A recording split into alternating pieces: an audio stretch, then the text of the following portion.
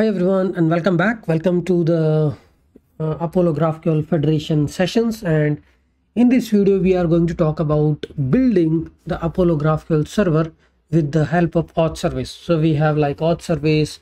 We are going to create a multiple microservices, Auth service, booking manager service and home manager service. So what kind of architecture I'm going to build? We are using Apollo Graphql gateway, and I have three services: authentication service, booking service and home service. And what is this application is about?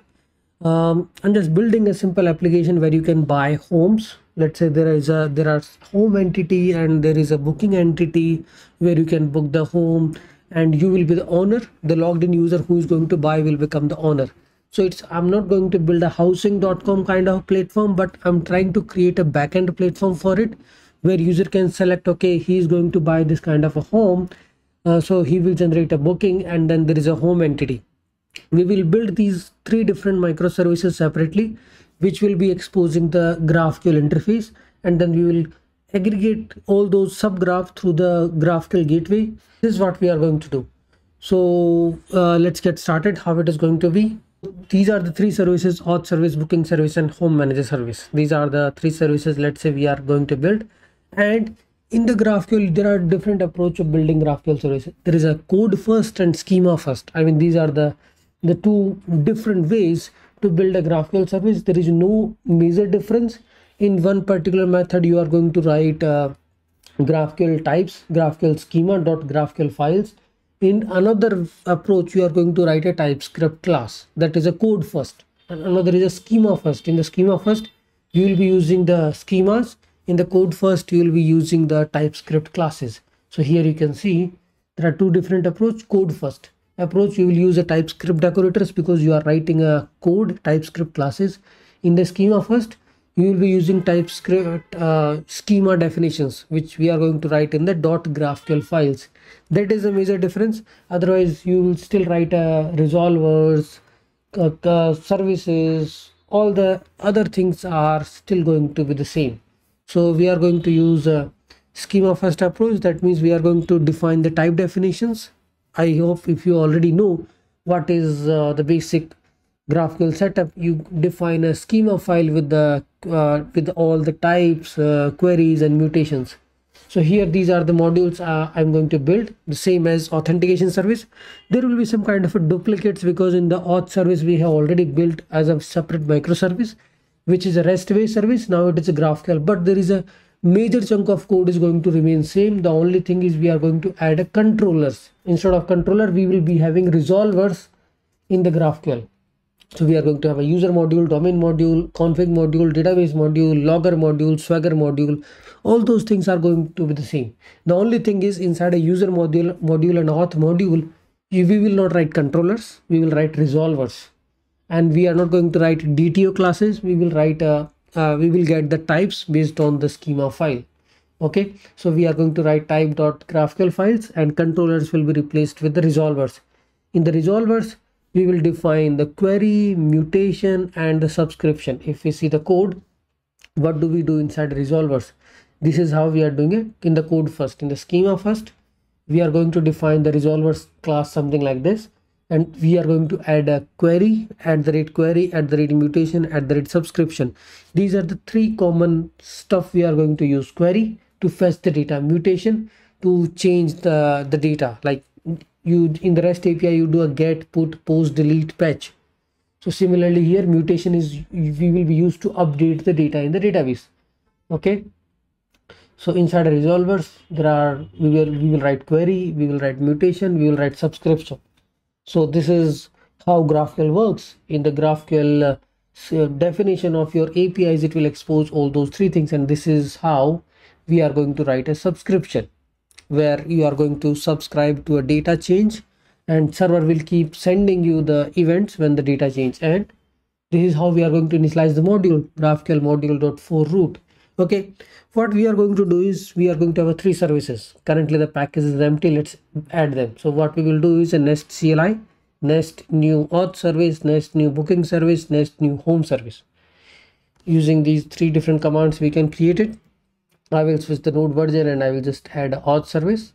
It is just bootstrapping the skeleton of a nestjs app, and then this is the part one of the video. So what we are going to do, we are going to create a folder structures. In the folder we will just create a simple auth user, okay, and the domain module. Inside domain folder we are going to put auth and user, and then we are going to create a logger, database, config, documents, the swagger. Inside domain we will have two folders. One is, let's say, user, and another is auth, because these are the two main modules, and we are going to create their separate services, resolvers, modules, all those separate things we are going to put here. And this is the Docker Compose, same as the earlier example. This is going to create a database. Now we have three services. What I will do is I will just create a simple Docker Compose file is enough to spin up the three containers, creating three different database.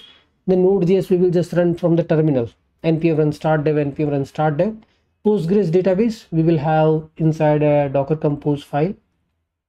So I will do Docker Compose up.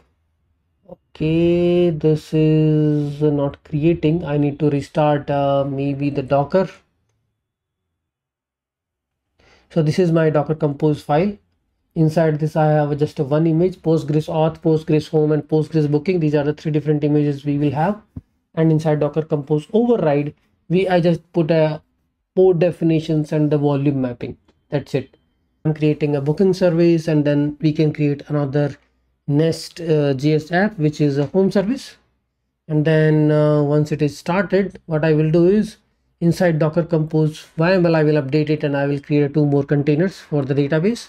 Or in one container you can create a 4 database, but that's fine. I'm going to create a 3 different database exposing 3 different host port, and Docker Compose up, and you can see it has spin up all the containers.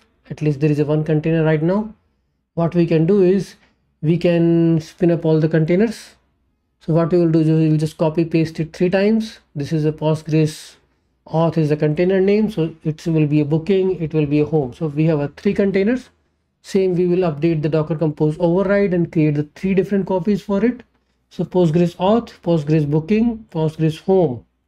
We just need to change the host port, because host cannot have two containers cannot have a same host port. The container port can be same, because these are separate isolated containers. And now I will just change the name of booking API data. The volume mapping will be changed on the host, and we'll just copy paste it 3 times. This is the home API data, booking API data, and this is the home API data. And then we'll do a Docker Compose up. Just stop it and Docker Compose up. So what it will do for me, it should create 6 databases, two database per container, like auth API testing, home API testing, and the booking API testing, right? 2 container on each container, and we'll do a Docker Compose up now. That should create all the containers, and yes, we got it. There are 3 containers are running. We are good. Now rest of all the setup is creating the basic skeleton, because this is the part 1 of the setup. We'll just create some folder structure. Inside each and every folders and modules, we are going to create a domain module, and we will see how to write a schema first module, because if I want to use type ORM, how I do is type ORM module.for root. Here I'm going to use a GraphQL module, right? So I'm going to write the GraphQL modules for that. I will include nestjs GraphQL module in the dependency. So before that, I'm just creating these .graphql files, because it's a schema first. I'm adding resolver, I'm adding service, I'm adding the modules. I have 2 main modules. Like in the auth, we are going to also use auth strategies, auth guard. Now these things I have already discussed the same thing in the REST API microservice, because same authentication service we created there. I'm going to build some same kind of stuff. So a lot of things you are already familiar, so you can skip the video if you're already familiar, and you can focus only on the GraphQL part. So here we created a user service, user module, user types.graphql, and user resolver. And then because we have a user module, user GraphQL, you can put an interface and all. But now inside a domain, because we have a domain, so we will create a domain module, or in the domain module we will put the user module and auth module. So this is the domain module.ts, and this is my app module. So in app module, you will import domain module. Inside app module, in the domain module, you will put a user module and auth module. This is how it really works. We added an entity. So here I'm going to create ormconfig.ts to run the migrations and all before creating a database module. So after that, we will also create a database module, config module, logger module, and swagger module, swagger config. Here logger we are going to add. Now domain module or a user module, how it looks like. You will be just importing the resolvers, the services, all these things. So how we create a simple module? We import all the dependencies, define all the controllers, define all the providers, define all the exports, right? This is a user module. Similarly, we will define the domain module, and inside a domain module, we are going to initialize our GraphQL module. Okay, so there we are going to create the real module, because domain module is a root module. There we are importing a user module, an auth module. So whatever is the common modules, we can put the GraphQL module definition inside the domain module. So here we are going to use GraphQL module. For that, obviously, I think we need to install dependency that we haven't done now. So it should be coming from the nestjs GraphQL, and we'll just do npm install -- save nestjs GraphQL and GraphQL module. I think there is a typo. GraphQL module.forRoot is a method. There we define all that. Where from? I mean, this is the module which will do our GraphQL stuff in the nestjs service, right? Nestjs framework independently provide this module, so you can write the GraphQL services. Here we'll just GraphQL.forRoot, and we specify the type, path, context, and driver. Driver is important part, because the driver we are going to pass Apollo Federation driver, because we are going to use this service with the Apollo Federation gateway. So first, this driver is important part, and this driver must be Apollo Federation. And we also need to install the dependency nestjs Apollo and Apollo Federation driver. And here in the context is the, if you remember how we write the GraphQL server, we pass the context to populate the request object, and the definitions, like what is the place from where I can look for .graphql files. We have GraphQL files inside a user module and auth module. GraphQL files we will define a schema, the type definitions and all. So this is the output file which you are going to generate after looking at those GraphQL files. .graphql, you can see in the type path we are passing .graphql files, and we are going to generate this output class. Okay, so this is pretty much the GraphQL module we are going to build. Same GraphQL module we are going to build in all the 3 different services, and from there we are going to expose the schema. Here Apollo Federation driver, because I'm going to use this with Apollo Federation, and in type path I'm passing all the .graphql files. So the path pattern is fixed. We have it in the user and auth folder.